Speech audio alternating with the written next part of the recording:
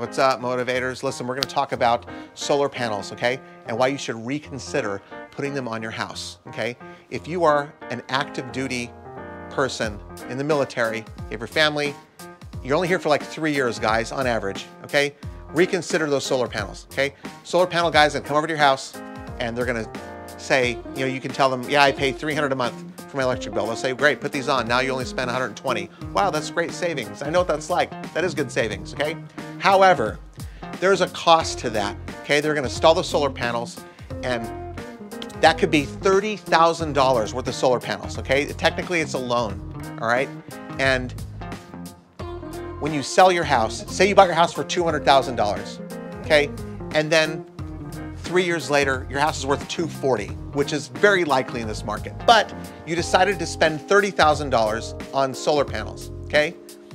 When you go to sell your house, the next buyer, more than likely, isn't going to want to take on that extra cost of your solar panels. It doesn't just transfer the new buyer. It doesn't just transfer to the new buyer, okay? It doesn't. Okay, and then next, that buyer's lender has to also sign off on that buyer's income qualifying to take it on if it did transfer, because it just doesn't transfer. More than likely, you, the seller, are going to have to pay for it with your net proceeds or out of pocket.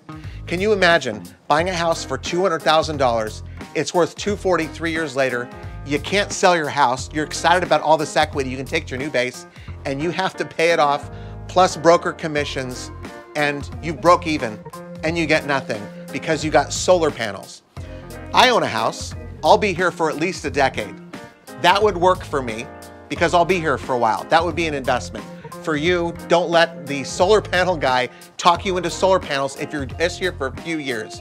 Trust me, I'm sure many other good real estate agents can back me up on this one, okay? Just reconsider it. You do you, just reconsider it, okay? Homeowner tip, all right? Keep that money, guys. Keep it for yourselves. Keep it for your family when you move on to somewhere else. Listen, if you have any questions about this specifically or anything else in real estate, get with me, all right? Like my page, share this video to your friends to have them reconsider those solar panels, all right?